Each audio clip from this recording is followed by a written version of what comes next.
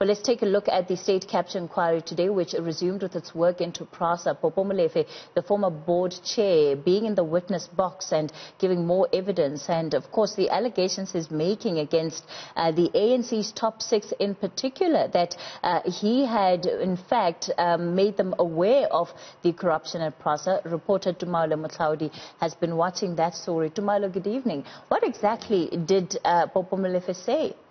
Well, Cathy, Popo Molefe was painting a picture of the situation at Prasa, saying that when it came to light that there was these allegations of rampant corruption in terms of procurement processes, that he went and he had a meeting where he informed the then ANC top six that there are these problems and that there is an issue that he was having with Mr. Montana at the time, and that he was alleging that Mr. Montana was trying to, in fact, make sure that he handed over Prasa, so to speak, as a sacrificial lamb over to those who wanted to abuse the tendering processes, and as well as those who wanted to misuse the finances of the rail authority. Sure. Let's talk about the makeup of the ANC top six at the time. Who were some of the people that he's saying he would have told about this, and what did they do, and have they ever come back to him? Are those people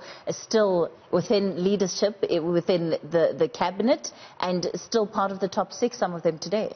Well, what he did say is that they did promise to get back to him after he basically put forward these allegations to them, saying that there was this issue of corruption and capture, alleged capture, happening at Prasa. Now, when you talk about those who were at the top six at the time, you would then have to have then Deputy President Cyril Ramaphosa, who is now President of the ANC and President of the country, and then you would have then former Secretary General Gwede Mantashe, and you would have Deputy former General Secretary Jesse Duarte, Chairperson Baleka Mbete, and of course a Treasurer General then Zweli Mkhize. And we know that of course some of them are now still in government. You know, Dr. Zweli Mkhize is now the Minister of Health, and at the time, I mean, he says that after following up to try and find out what was happening with that, he was just given an indication that the ANC would get back to him on those allegations, and since then he says nothing has happened.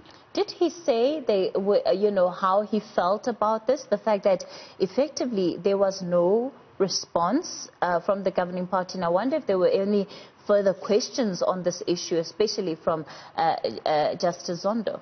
Well, in terms of his testimony at the commission, he says that he felt that he was frustrated by what he perceived to be a lack of a response. He says that he waited and waited, and therefore there was nothing forthcoming. And then he tried to take the matter on by basically trying to approach Parliament as well, to see what could be done in terms of these allegations. The matter then also went to court, because you would know that Popo Molefe today then also testified that members of the board were then effectively hounded out by Mr. Montana. Allegedly, they were forced to resign, and he was left alone, and he refused to resign, which means that Prasa then effectively had no corporate governance, and therefore no decisions could be taken.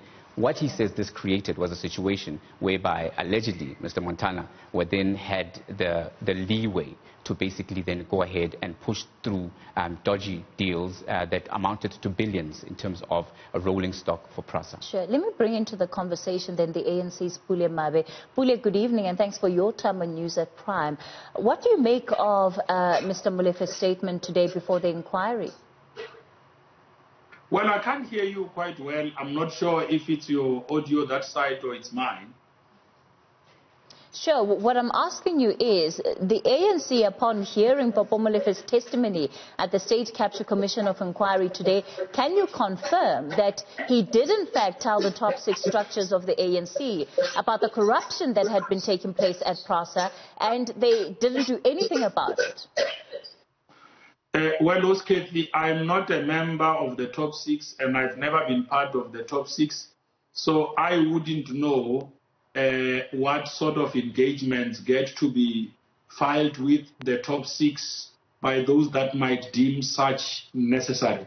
What is important is that the ANC and across the board has been emphatic on the fight against corruption. We have advanced this regardless of who is involved. actually the very establishment of the Commission on State Capture was a resolution coming out of the ANC National Conference. So it should be recognized that these are strides that the movement has taken to make sure that it deals with this cancer of corruption, invites everyone who could have information that might help shed light to the state on what could have happened where they would have been deployed or where they were stationed.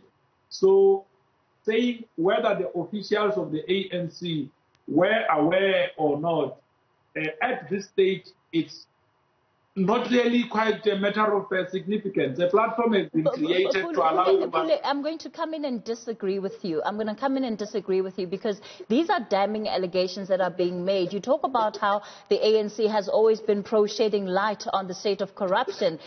Popo Molefe is saying that he tried to do that and he was ignored. Therefore, it defeats the purpose to come on X amount of years later and say, well, actually, we want corruption exposed, when in fact, the people who are bringing it to you, you completely ignored. So have you followed up with those who were at the top 6 at the time to try and find out whether what Popo Molefe is saying is in fact true? Well, Cathy, my opening statement was that I am not an official of the ANC. If I was an official of the ANC, maybe I would be in the know. So I am not aware of whether there was such briefing, whether such briefing has taken place or not. All I'm doing here is to confirm the commitment by the African National Congress through resolutions taken at our successive conferences to make sure that we are unrelenting in our fight against corruption and that we lend whatever support necessary to institutions set up to fight corruption. Mr. Mabe, can you then find out for us, please, if in fact what Popo Molefe is saying about having notified the NEC, the top 6 structure of the ANC about corruption at Prasa is the truth? Will you be able to do that for us? Well, you know, perhaps what is lagging there is that we do not know which top 6 is he referring to. Actually, Remember, we do know. He did confirm which top 6 he was referring to. Which one is he referring to? So that when I ask, I can ask whoever was the incumbent SG at the time. Remember, there was a top 6 that was led by Gwede Mantashe as a Secretary General and Jacob Zuma as President, Cyril Ramaphosa as Deputy President. There is now a top 6 led by Ramaphosa as President, Ace Makashule as Secretary General. So it would be the former Pule, the ANC where Gwede Mantashe was the Secretary General and former President Jacob Zuma, the President, and the now President was the Deputy President. Well, I don't think that it will create any harm to establish through records or engagement on the sort of confessions or whatever that would have been made at the State Capture Commission. I think as a matter of principle, the ANC has never been opposed to the work that is being carried out by the Commission. We have encouraged all those that are invited by the Commission to make time to appear before the Commission, to share whatever information that could be necessary to empower the Commission to further its work. Whether we go back to check with officials or not, at this stage, what is important is the information that is being filed before the Commission by those that would have had some responsibility in our own SOEs, so that ultimately, collectively, together, we could be able to respond to this. But Pule, are you saying that it's not important? Are you saying that it's not important to know whether, in fact, what Popo Molefe is saying is the truth? Sis Cathy, it is really not up to me to attach importance or non-importance of this. I am not a commissioner. It is really up to the state, up to the Commission to determine what is a matter but of on importance. on the part of the ANC, because it would be an incredible indictment on the governing party if in fact what Popo Molefe has said today is the truth, because he's saying he raised issues of state capture at Prasa, where we know millions of rands have been looted out of that institution, which is today left in a crumbling state, and he's saying he went to the governing party to make the top 6 officials aware of this, and they did nothing. Would you not see that as an indictment on your organization? Well,